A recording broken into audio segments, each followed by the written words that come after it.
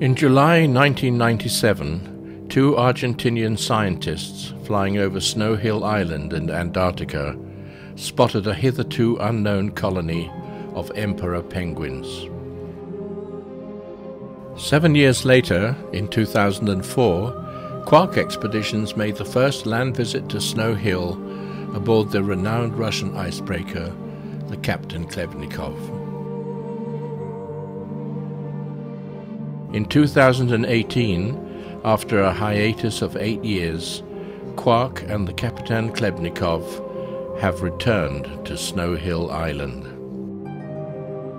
This is the story of a journey to that remote and magical destination aboard this famous icebreaker. The Kapitan Khlebnikov, under new ownership, has travelled more than 13,000 nautical miles to reach this spot from her home port in Vladivostok. Our point of departure is Ushuaia, billed as the most southerly city in the world. The departure of this legendary ship for this unique destination is an exciting moment brimming over with anticipation.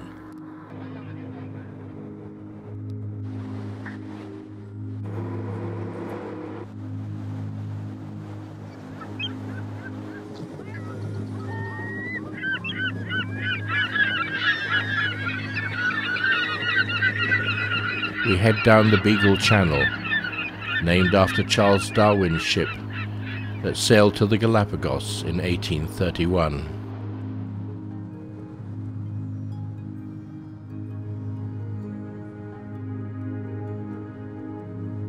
Under the glow of a lingering sunset, the pilot vessel pulls alongside.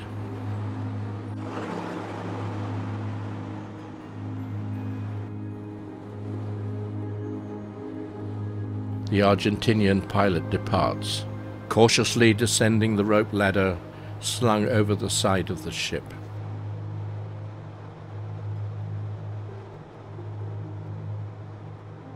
As the pilot boat fades into the gloaming, the Kapitan Khlebnikov heads for the 600-mile crossing of Drake Passage, through which the turbulent ocean streams at 6 times the rate of the Gulf Stream. The Antarctic convergence passes through the center at around 60 degrees south latitude. Once crossed, the water temperature drops abruptly and ice floes begin to appear. We are heading for the land of ice, Antarctica, the world's 5th largest continent.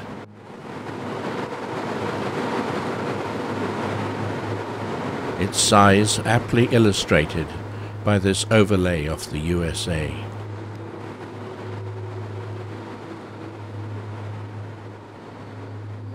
Pale sunlight slides gently across the carpeted bridge, reflecting the motion of the ship. Icebreakers, with their lack of stabilizers and rounded hull, are renowned for their rolling motion. Today the Drake is not rough, and we roll only 20 degrees either side of center, but the Khlebnikov has rolled as much as 49 degrees on other voyages.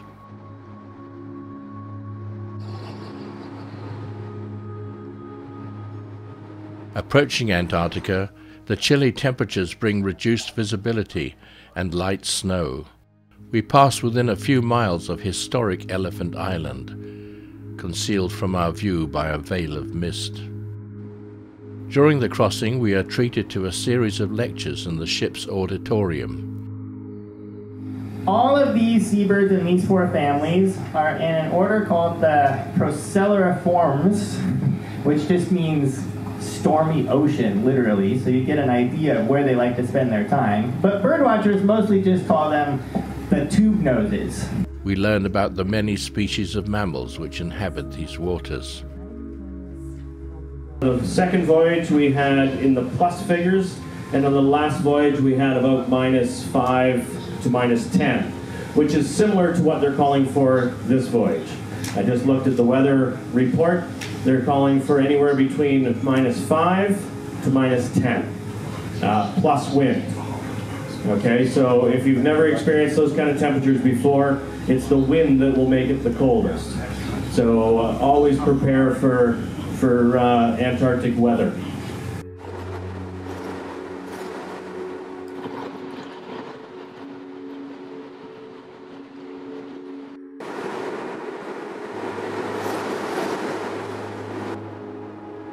A snowy sheathbill hitches a ride.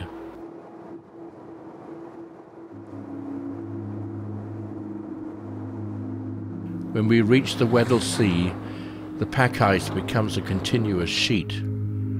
Only an icebreaker can navigate through these conditions. We are not very far from the spot where Shackleton's ship Endurance was crushed in the pack.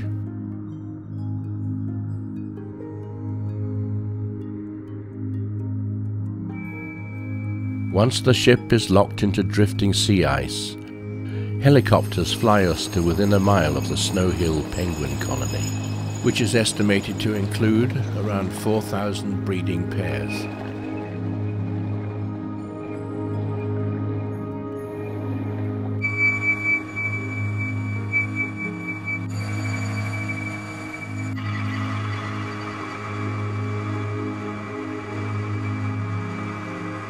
The temperature is a chilly -8 degrees Celsius. A brisk 20-knot wind threatens to carry away the base camp refuge tent and creates a wind chill of -18 centigrade or 0 Fahrenheit.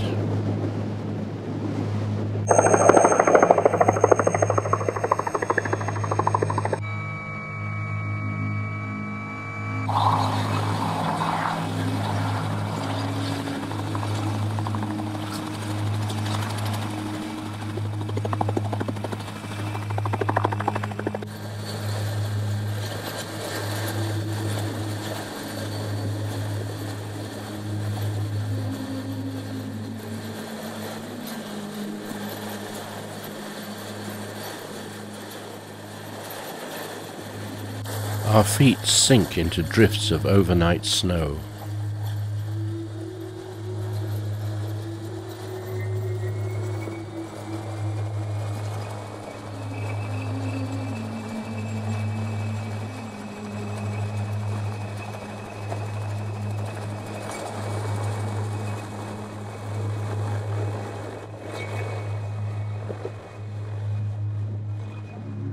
We are greeted on the ice by a Weddell seal and her pup.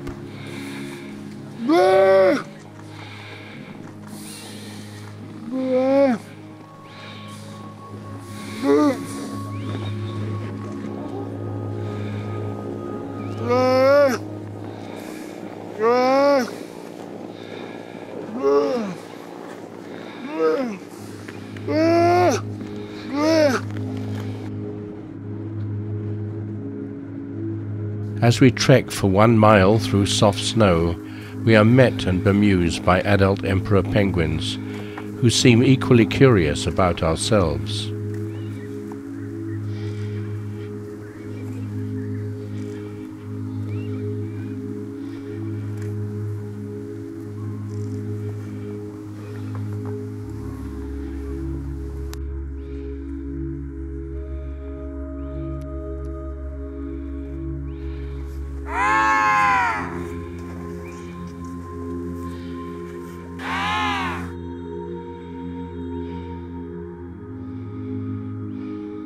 Finally, we arrive at the bustling colony.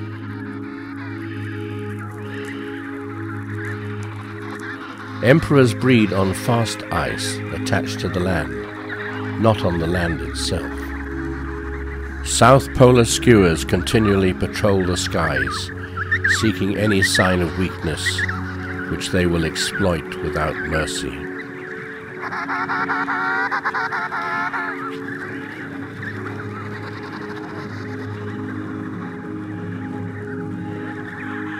My bird.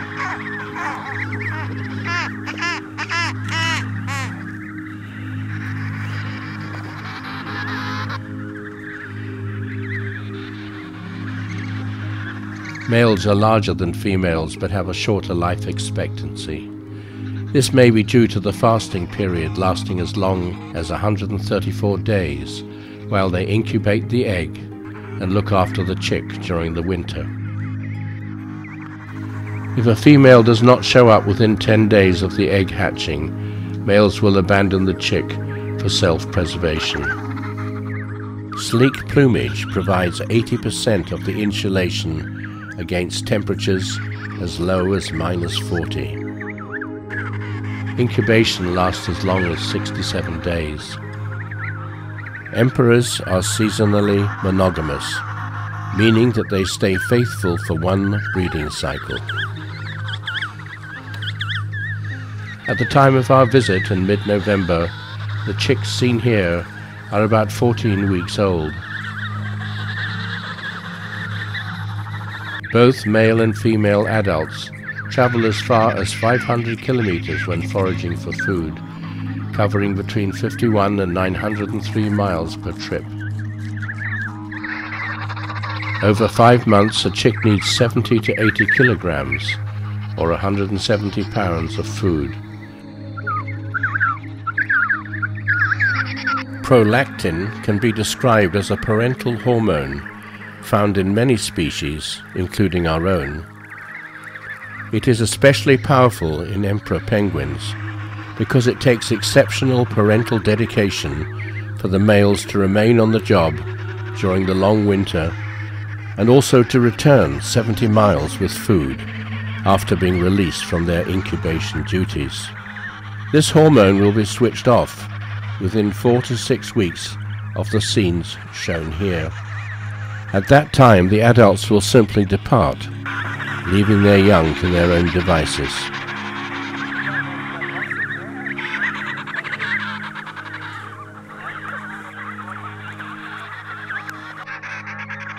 The line in the snow is a rope, marking the limits beyond which we should not stray. It is clear that the penguins just find it intriguing. Hunting dives average 5 minutes and reach depths of 500 to 800 feet, but the maximum recorded depth is an astonishing 1,850 feet, and maximum underwater time 27 minutes.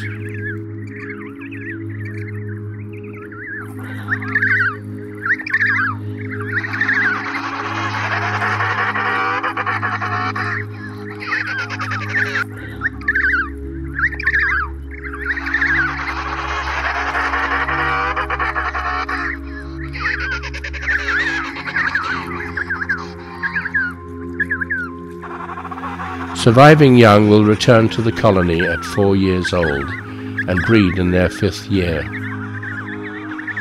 Normal lifespan is around 20 years, but birds as old as 50 have been recorded.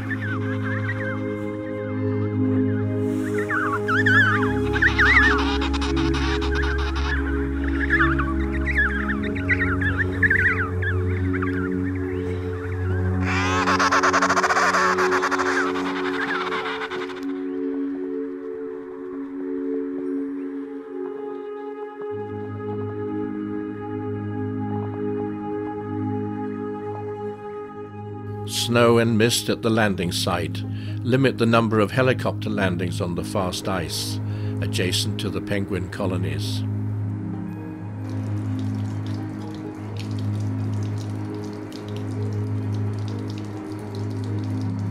Sightseeing helicopter flights are arranged in an organized and well choreographed operation.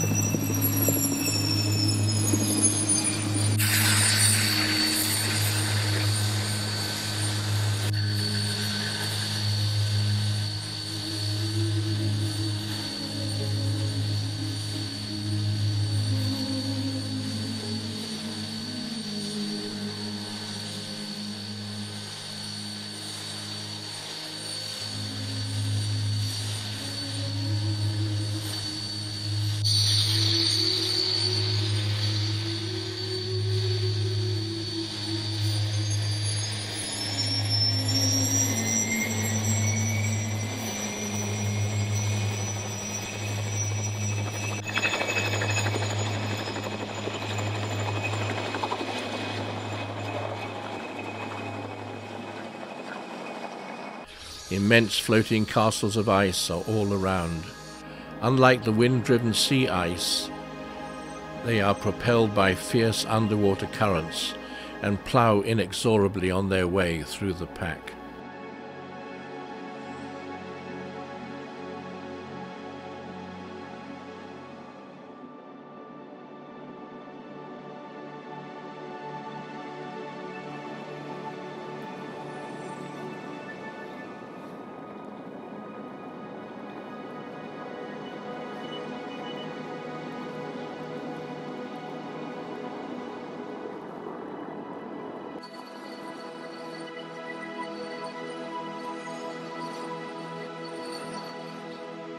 The palette of colour from the setting sun washes over the breathtaking vista.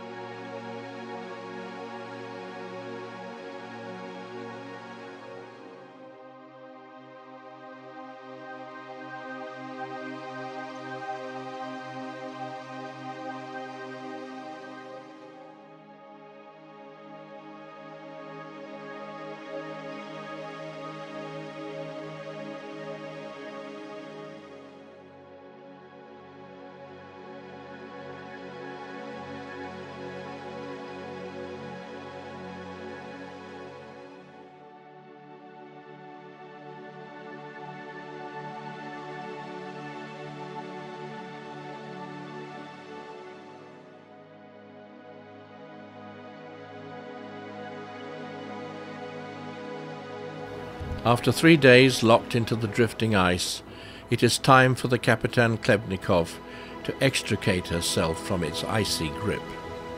We still have much to see. She uses her waterline bubbling system and wash from her triple screws to break free and start her turn. The surrounding pack is fractured and tumbled, an obstacle course for emperors heading for the open water, and an example of what Shackleton's men had faced on that trek to Elephant Island.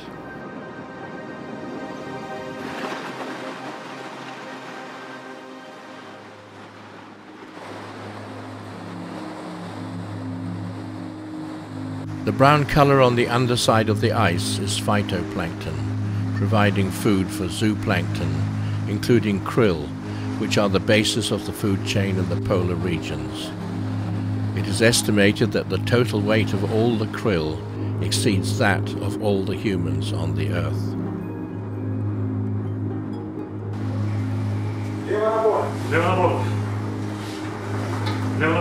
The bridge is open at all times, other than when the pilot is on board.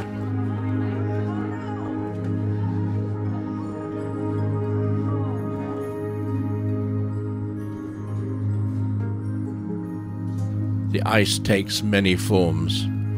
Observing the ship thread her way through this crystal maze is mesmerizing.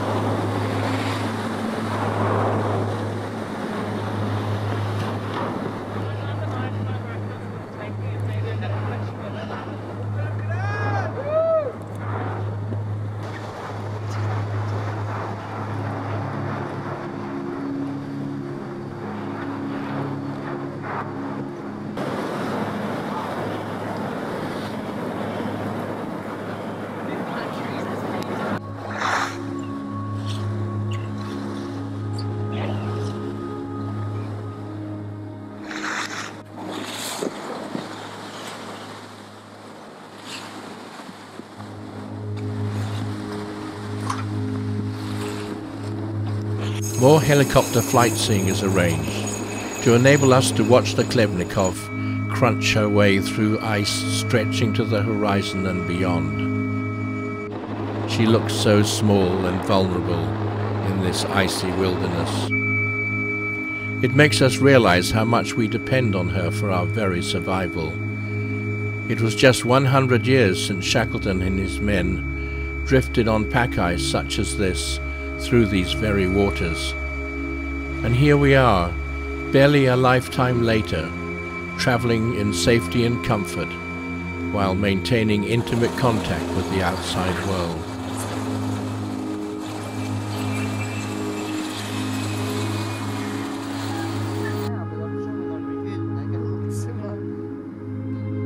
We unexpectedly encounter open water, allowing us to cruise among the gargantuan icebergs.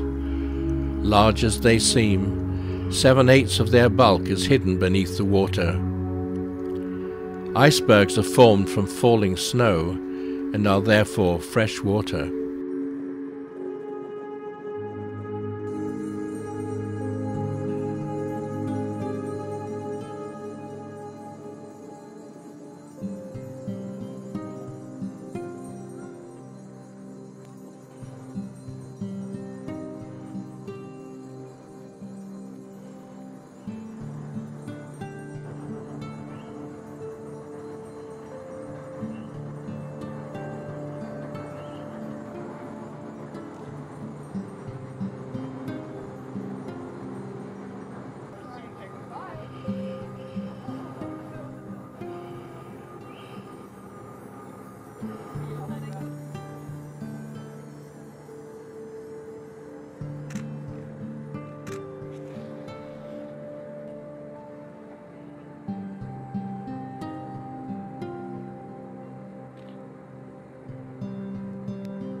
The sea is beginning to freeze and is skimmed with ice, which freezes at -1.8 degrees centigrade, or lower. We are just 1 month away from the austral midsummer.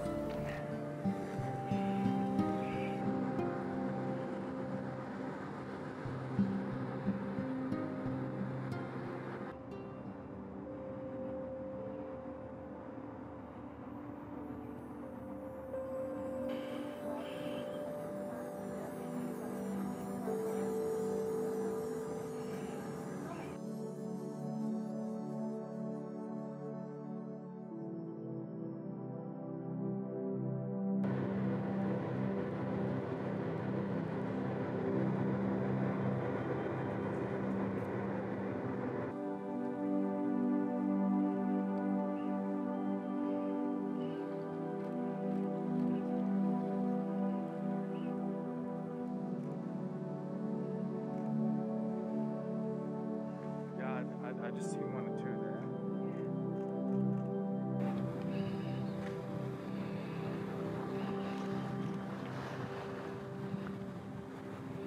Icebergs carved from the ice shelves bordering the Weddell Sea stretch across the horizon, threatening the way ahead. In July 2017, a huge iceberg, designated A68, 2,240 square miles in area, broke free from the Larsen ice shelf.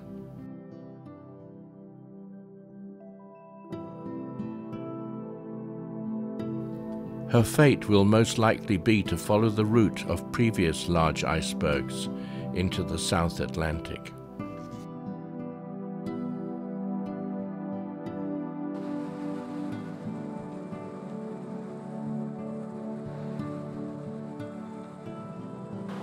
Occasionally we disturb seals and penguins, making their way through their icy world.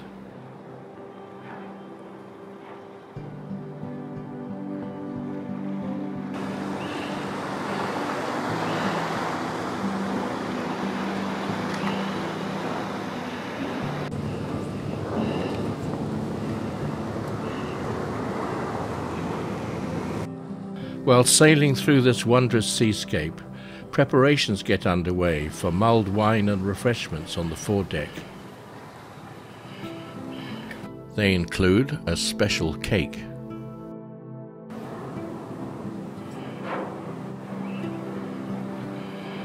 Snow begins to fall just in time for the party.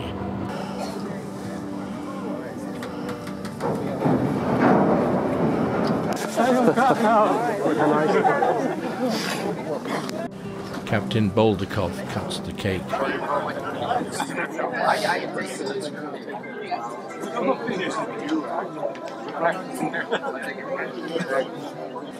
Aboard the ship are 94 passengers from 16 different nationalities, plus 16 Quark expedition staff and 69 ship's crew, making a total of 179.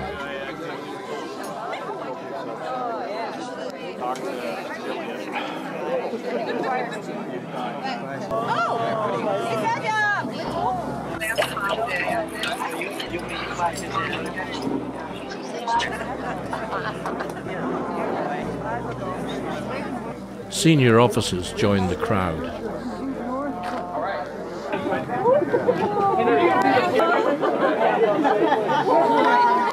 This unlikely event finishes with a group photo.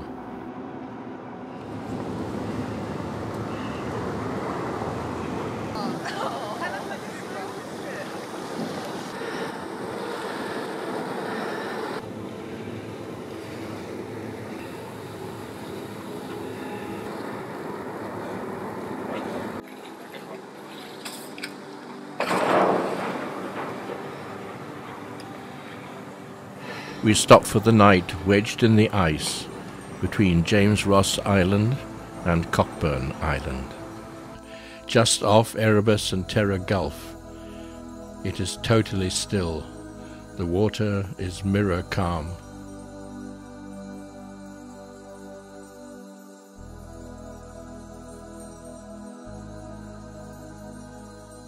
The following morning we disembark onto the floating ice and can walk around the hull. Perhaps this would be a good time to provide some details about the Kapitan Khlebnikov. She was built in Finland in 1981, 434 feet long with a beam of 88 feet. An icebreaker bow is spoon-shaped, so she rides up on top of the ice. At the forward end of the keel is an ice knife. Amazingly, the special polymeric coating on the hull appears untouched. She is the only ship to have circumnavigated Antarctica twice and has made 18 transits of the Northwest Passage.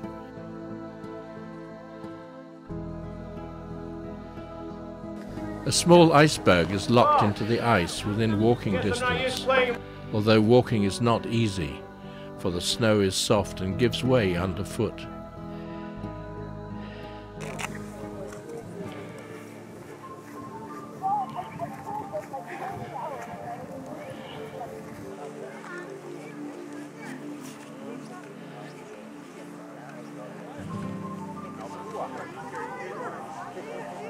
More snow begins to fall as we prepare for another group photo.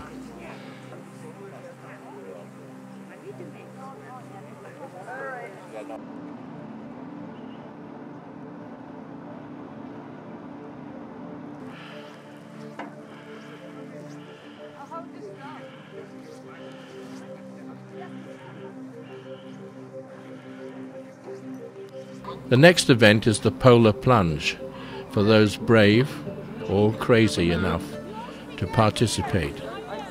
The water temperature is 1 degree below freezing. Alex! Alex!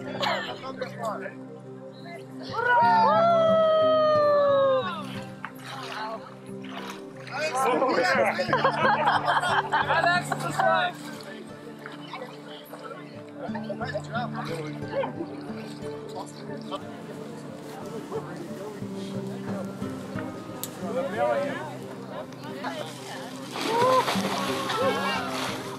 Oh, that's amazing! Woo, well done!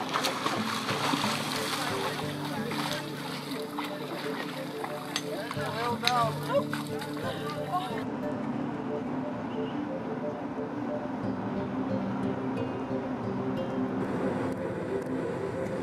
The sea continues to freeze as the Zodiacs are moved from the forward deck to the aft to prepare for the return crossing of the Drake Passage.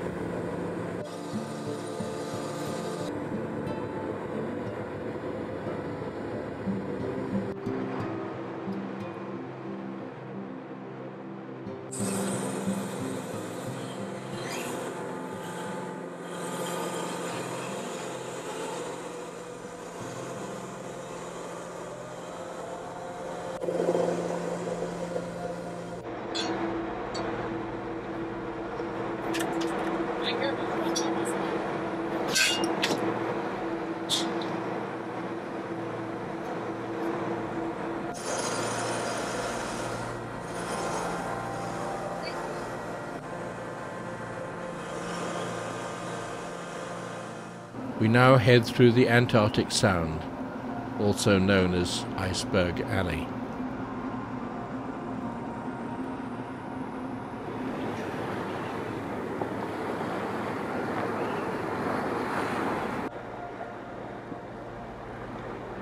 We encounter more wildlife, including this seal which disappears beneath the bow, but which, to everyone's relief, resurfaces unhurt behind the ship. This is Rosamel Island, which I visited in 2005. At that time I was not aboard an icebreaker, so this was as far as we could go. We finally leave the ice behind and are accompanied by birds as we head north across the Drake Passage. Lectures continue with a briefing on detailed evidence of global warming. Bob Headland from the Scott Polar Institute in Cambridge, UK, conducts an auction for various items. I have 350 from the lounge, I'm waving the gavel, I'm waving round once, for my attention. 400.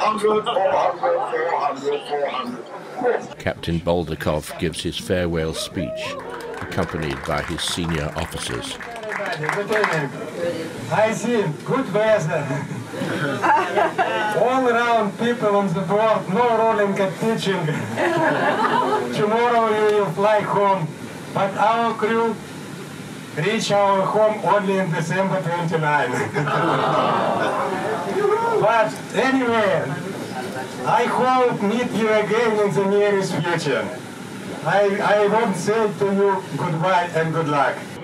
Under the light of a full moon, we enter the port of Ushuaia at 1:40 a.m. on the morning of November the 24th, 2018.